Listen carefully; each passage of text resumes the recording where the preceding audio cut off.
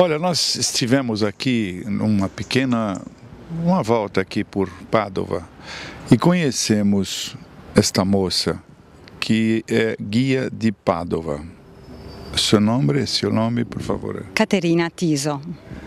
Caterina é uma pessoa muito sensível e ela consegue passar o que foi esta história que nós vivemos aqui. Nós estamos aqui no museu di scrovegni, no? Museo Eremitani, accanto alla cappella degli scrovegni. Scrovegni foi um agiota na sua época e que quando morreu seu pai, ele não podia enterrar o seu pai num campo santo, porque o ato de ser agiota era uma coisa que era muito repudiada pela Igreja Católica. Mas tinha muito dinheiro, construiu uma capela e chamou nada mais, nada menos do que Giotto para decorar a capela, para pintar a capela. Agora, essa capela se transformou, mesmo com tudo isso, ele nunca conseguiu enterrar o pai num campo santo, e esta capela se transformou no início do Renascimento graças à pintura di Giotto. Mi intende, no?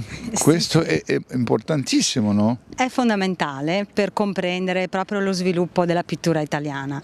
E con Giotto abbiamo davvero un grande passo in avanti nei confronti di un affresco parlante alle persone. Sim, é um affresco que fala, só para se entender um pouquinho.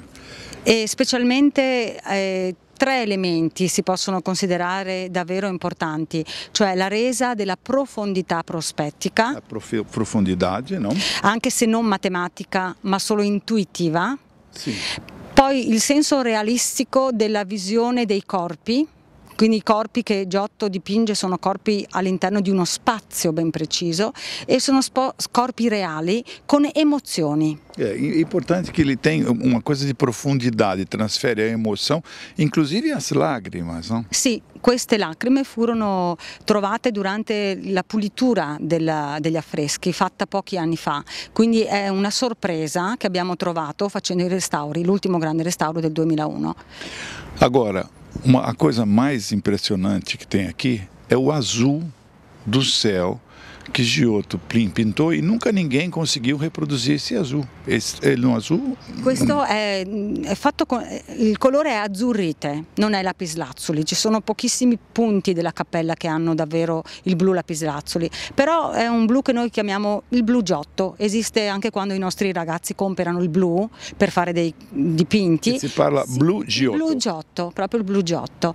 È un colore fantastico che all'interno della cappella purtroppo è andato anche un po' deteriorandosi, ma durante il restauro recente fatto da poco si è riusciti a farlo comprendere, l'occhio lo vede, perché lì dove non c'è il blu è stato abbassato il tono del blu mancante in modo che il blu che c'è si veda per primo. Quindi quando si entra si ha comunque l'idea dell'azzurro, anche se in alcuni punti il vero azzurro di Giotto non c'è più. Molto obrigado, grazie mille e muito obrigado. Tá bem? Grazie, Grazie. davvero. E a gente continua. Até já.